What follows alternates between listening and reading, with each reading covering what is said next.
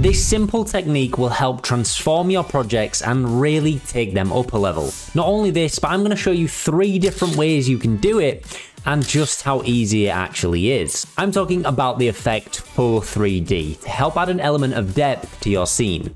So let's get to it. First, I'm going to show you how I made this cube, and it's actually a really simple technique. So the first thing we need to do is create a square in our scene. So I'm just going to go up to my shape tool up here, my rectangle tool, click that. I'm going to hold Control and Shift to draw from the center and create a nice even box. I'm going to press Control, Alt and Home to center my anchor point, and then just Control and Home to center that to my comp. I'm going to press U twice really fast on my shape layer here in the timeline, and that'll just bring up my size properties. And I'm just going to set my rectangle to about 500. So now we obviously only have one side to this square, and we actually need another 5 because this is kind of like making a real cube. So the first thing I'm just going to do is rename this layer and just call it 1. And if, like me, you don't have the switches for turning 3D on, you can go down to this toggle switches/modes button, and it'll bring up these other parameters. So I'm going to turn on 3D on this layer, and the first thing I want to do is change my anchor point. So my anchor point on this layer is actually out. So I'm going to 0 this out, then I'm going to press U really fast twice again on my rectangle to bring up its contents. So you'll notice our rectangle position's actually out. So I'm just going to change those to 0. So now we're back centered, but having these 0 numbers is so much easier to work with. So on my anchor point, I'm going to press A to bring that up. And on the Z, I want to change the depth to be half of our rectangle size. So we set our rectangle size to be 500. So I'm just going to change that to 250.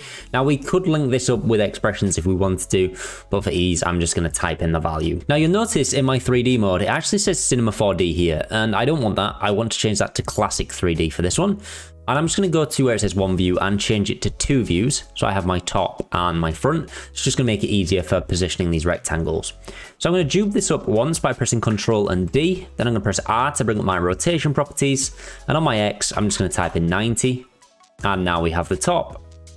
And I'm going to dupe that again. And I'm going to do -90. And that will give us the bottom. And then I'm going to dupe that again. And this time on the X, that wants to be 0. And 90 on the Y, and then we want to dupe that again and change that to -90 on the Y. And now we're just missing the back one, so I'm just going to dupe the base one and change the Y rotation to 180, and that'll give us the back. So I'm going to select all of these, press U to bring those down and collapse them all. And I'm going to link all of these to a null controller. So I'm going to go Layer, New, and Null Object, and I'm just going to call this Cube Control. I'm going to select all of these layers and just bring the parent to the cube and make the cube a 3D layer as well. Now, if we press R to bring up our rotation, we can animate this around and we have a full 3D box. Now, I should mention, if you plan on adding layer styles to these layers, you will have to do some tweaking if you just have rotations on these cubes. As you'll notice on my original one, my layers are kind of dispersed a bit differently and I have them trim off. And that's because you'll get this kind of see-through effect happening if you don't, just where the layer styles are interacting. So you'll see the top is now visible, where really we don't want it to be. And it causes this kind of see-through look almost, just the way the layer gradients are hitting. So I would recommend you just kind of go through and trim your layers accordingly to give you that look that the cube is actually fully whole and fully solid. However, if you're not using layer styles, you don't need to worry about that. It's absolutely fine. Now, the next method does require a bit more work, but you can really tune it to what you need. And I'm a big fan of this one. It's how I made this loop and also this one as well. And we're going to be manipulating shape layers to do this. So I'm going to go ahead and make the one that I made for this video. So I'm going to go ahead and create a rectangle. And this is just going to serve as a base to our cylinder. So I'm just going to Control Alt Home that to center my anchor point, bring that to position, and I'll call that cylinder base. And then I'll create a ellipse by going up to the shape tool up here, and I'm just going to add an ellipse to this as well. Now that kind of gives us the top, something around there. Now I'm going to press U really fast twice on this base. I'm just going to even out these numbers so we have an actual square to work with. And then I can set my cylinder top to be 600 pixels as well. So let's set that to 600 by 600. And then if I unlink this value here, that means these values are no longer attached. I can just change my X value, which is the first one, to be 600 as well. And now I have my cylinder. But the way to get this to work, and I'll just make this a different color so we can really see what's going on, is we need to animate our path properties, which is super simple. So I'm going to go to my cylinder top and press U really fast twice. And really, we could just animate this size because it is a circle object. If it's something more hand-drawn, you may need to go in and do this manually. But I'll just go ahead and keyframe my size parameter on this. And I'll press the stopwatch to create a keyframe. I'll move over to maybe around 2 seconds. And then on the y-axis, I'm just going to set this to about 2. I don't want it complete 0. But what you'll see happen is now our position wasn't actually correct because it's not lining up with the top. So that means my center wasn't actually centered to the cylinder, as you can see. So I'm just going to bring this up and just center that by bringing these middle points up to the top. And I just press T to get my opacity up here, and I'll set that back to 100. And now we have the illusion that our camera is kind of tilting up over this object. And it's super simple to do, but it really gives that nice illusion of depth. So you can just add a bit of easing to this, and then you get this nice movement as though you're kind of got some 3D in your scene. And then obviously, just because it's 2D layers, you can add all your layer styles to this as you would normally with no issues, and just create a really nice animation by the end of it. So for the last method of this technique, we will actually be creating a fully 3D object that you can use in After Effects using the Cinema 4D renderer. However, the problem with this is you can't use track mats and layer styles, but you'll notice my original one had layer styles. So I'm going to show you a little hack that we can do to add those to our 3D layers. So first off, I'm going to go ahead and create a cylinder shape. So I'll go ahead and create an ellipse, and I'll just do this in the center, and I'll press Control Alt and Home, and then Control Home to center that. Press U really fast on this, and I'll just size that to 500. And I'll rename this to cylinder. On this ellipse path, I'm going to select it and press Control and D. And I'm going to go to my properties in my ellipse path and just change this to 400. Maybe we'll go down to 350 just to get a nice kind of tube look. And I'm going to select the top of the contents here, go to Add, and we will add a merge paths.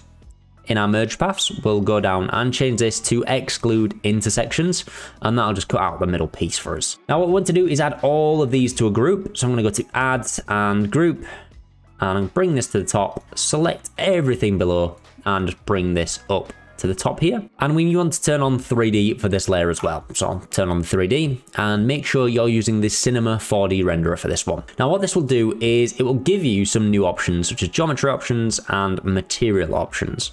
We just want the geometry option. So I'm going to bring this down, and we now have the ability of an extrusion depth. So I'm going to set this to 80, and you'll notice if I bring up my rotation by pressing R on my keyboard and begin to rotate this, we actually have a full 3D object, which if that's all you're after, that's great. You can end the tutorial here. But if you're wanting layer styles in this, you'll notice you can't actually do it with the Cinema 4D renderer active. So if I try add a gradient overlay, it does nothing because layer styles don't work in the Cinema 4D renderer, the same as track mats don't. So I'm going to go ahead and delete that, and I'll show you the little workaround that we can do to be able to do this. If we go to our contents and select our group, you'll notice if we press the add button, we have a few more options now.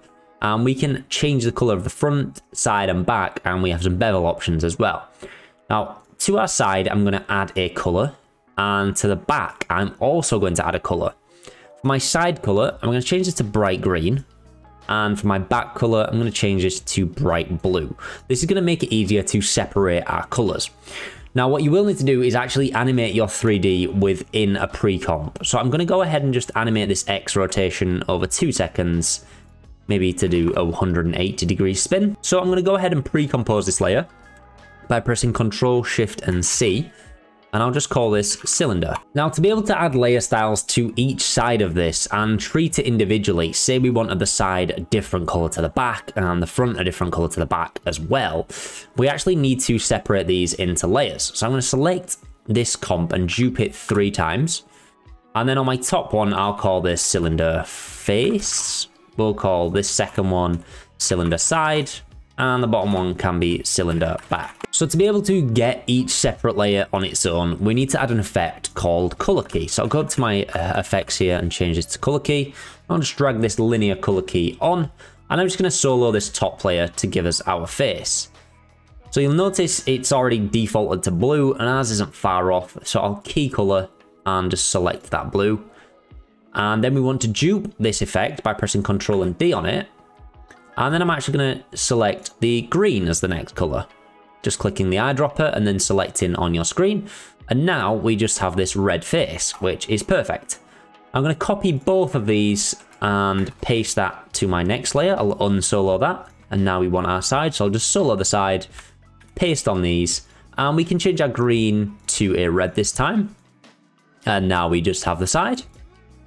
And then we can unsolo that. And now paste these to our back layer. And this time we just want the blue. So I'll just change the first color from blue to red. And if we solo that, we now just have the back layer when it comes around. So obviously all together we have each side on its own. And now because these are just 2D pre-comps, we can actually add layer styles to this. So if we go to right click, layer styles and gradient overlay, and this is on the back. So I'll just need to flip around.